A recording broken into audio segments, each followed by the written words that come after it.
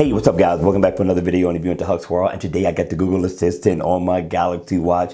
Now I didn't do the Gears 3 yet, but I will get to that sometime this week.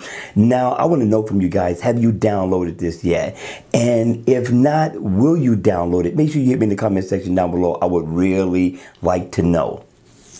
Now, before we get started, I'm going to leave two links in the description. One is going to be where you can go get the application for the Google Assistant. The other one is going to be where you can go to get step-by-step instructions for how to install this on your Galaxy Watch and or your Gears 3. Now, with that being said, let's kick this review off. Now, first off, I got to tell you, it's half-baked. It's not fully baked yet, but it gives you enough to say, hey, let's download this one, at least in my opinion. Now, we're going to talk about some of the things that it does not do because it is half-baked. So there are some things you're not going to get like what we would get on the Google smartwatches. Cool? With that being said, let's check this out. But this is what I did to make it convenient.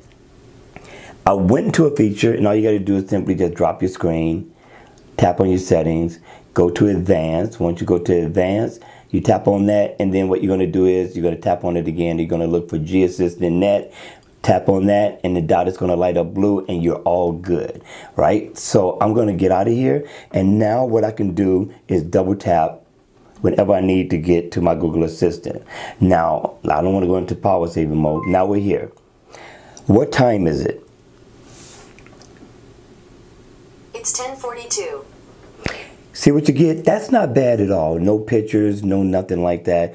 Let's try it again. Now, another thing that I can't do, at least I couldn't get it to do it, is to auto, like say, okay, I'm not going to say the whole name. Let's just say, okay, Sam, and it automatically takes me into it. It will not allow me to do that. So the developer is saying that there's an update coming that's going to bring about a lot of things that we normally would get on the Google smartwatches. So we just got to simply wait. But for now, I think it's pretty cool. Let's check out some more commands. How far am I from Kentucky? Kentucky is 461 miles away from your current location. What's 2 plus 2? The answer is 4.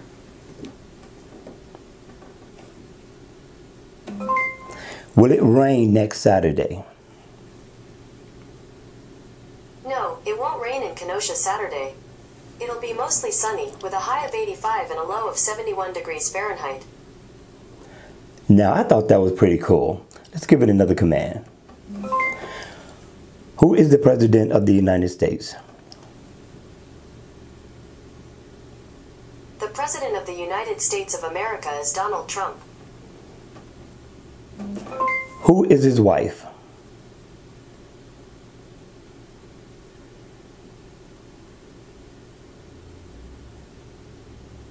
Okay, couldn't figure that out. Now, there's some other things that it can't do, like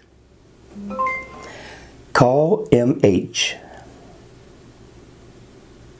Sorry, I can't make calls yet. Set timer for 15 minutes.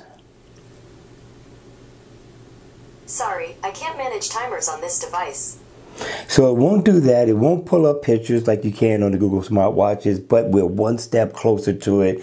I thought that was pretty cool. I thought the assistant did a really good job at answering a lot of the basic questions. So in my opinion, I think it's worth the download. Now, here's one thing to note.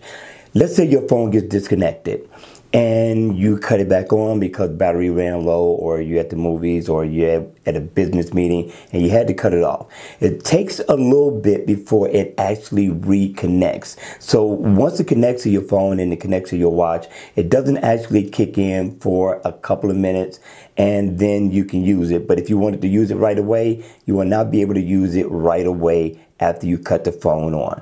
Now, is that a deal breaker? No, I still think it's a work in progress. I think the developer did an excellent job on it. But the question at the end of the day is, are you going to download this Google Assistant onto your Galaxy Watch and or your Gear S3? All right, you all, that's going to be it for the video. I hope you enjoyed it. I hope it was informative. And if it was, please make sure you hit the like button on the way out.